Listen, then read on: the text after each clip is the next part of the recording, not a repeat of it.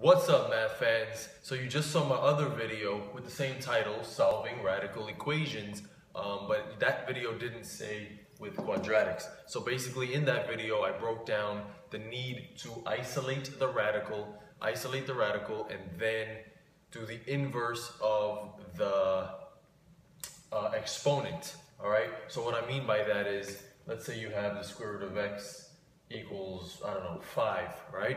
How do I get x alone is, well, you understand that the square root of x really means x to the 1/2 power equals 5. So the inverse of the exponent means if the exponent is 1/2, I'm going to raise it to the second power, and whatever I do to one side, I do to the other side. So that cancels itself out, and x is now equal to 5 squared is 25. So isolate the radical and then square both sides, or whatever the inverse of that exponent is. So for these, it's going to be to square both sides because these are both square root examples. In that video, when you squared both sides, it was either a very simple answer like this, or it led to a linear equation where you did additive inverse and maybe divide like a two-step equation. This video is about when it leads to a quadratic. So you already have the quadratic skills where you know how to factor and solve quadratic equations. Basically, I taught you different ways of factoring, like if you're looking at dots or looking for a GCF or using the sum product method. So we'll see which one we need today. So here, the radical is already isolated for you. If you want to see some examples where it's not isolated, check the other video, the one that just says solving radical equations without quadratics, and you'll see how to isolate the variable, the radical. So since it's already isolated, I'm ready for step 2, which is to square both sides. So I'll do that. Just to make it obvious, I'm putting both sides in parentheses, although that's not necessary here. When I square a square root, the 56 minus x, that's the radicand, comes out and equals x squared. Now, what's a quadratic?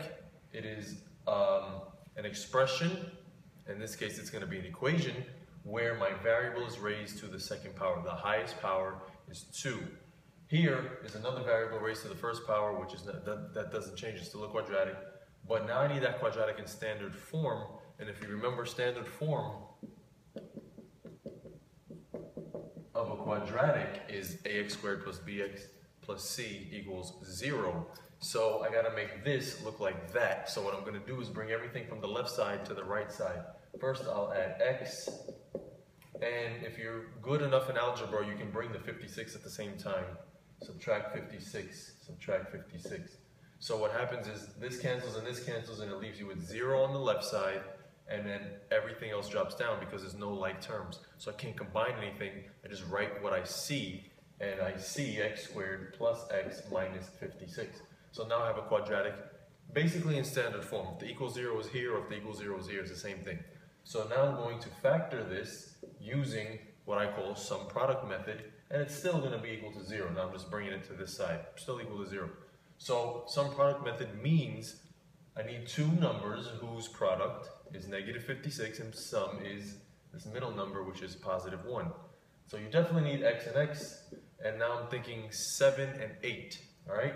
The bigger number is going to get the middle sign, so that's plus 8 and then minus 7. 8 times 7 is 56, 8 plus negative 7 is positive 1. So it works. I know I'm right, and then I'm ready for my t-chart. If this times this equals 0, they call that the zero product property.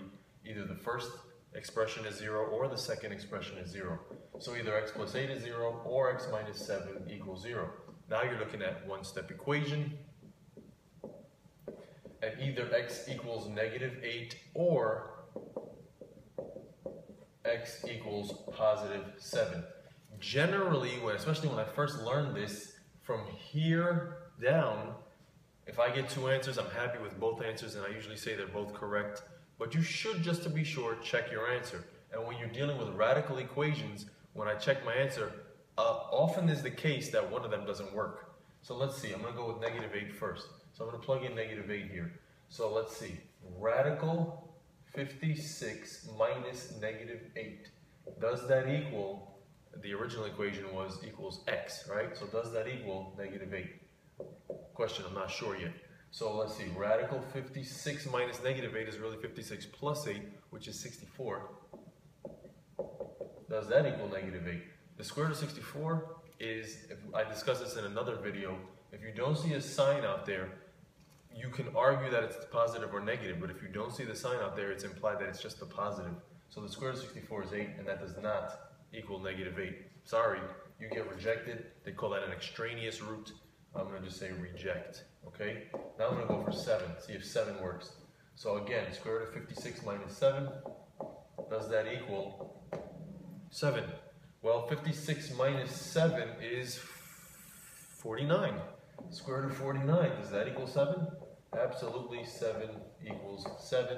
So I'm going to keep it, and I know that that is my correct answer. All right, so be careful. Just because you get 2 solutions don't mean they both work. This one's extraneous. This one is the only one that actually works in the original equation. Next, is the radical isolated? Oh, no, it's not. So let's do it.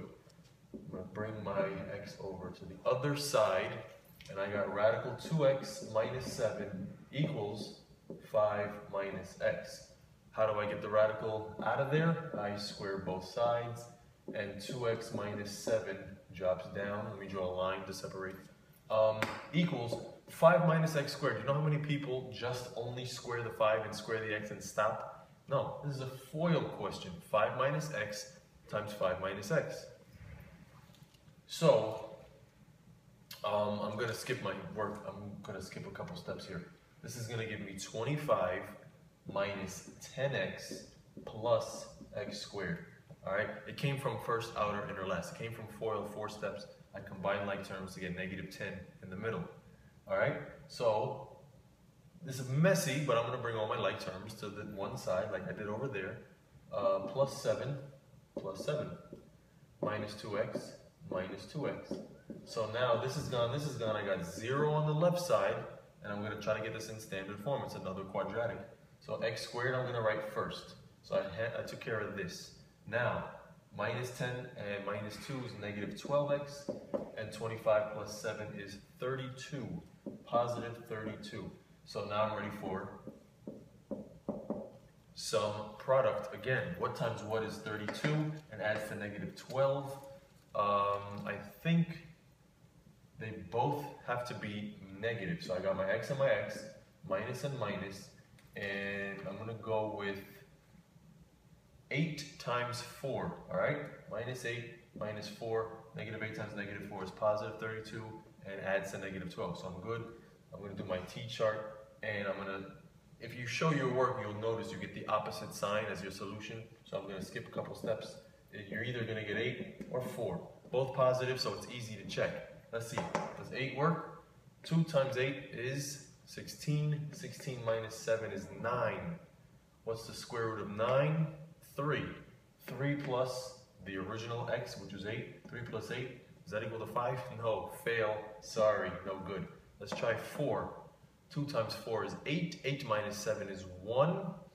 Square root of 1 is still 1. 1 plus 4 is 5. This one works. I am good to go. So isolate, square, factor, solve, check. Thanks for watching. See ya.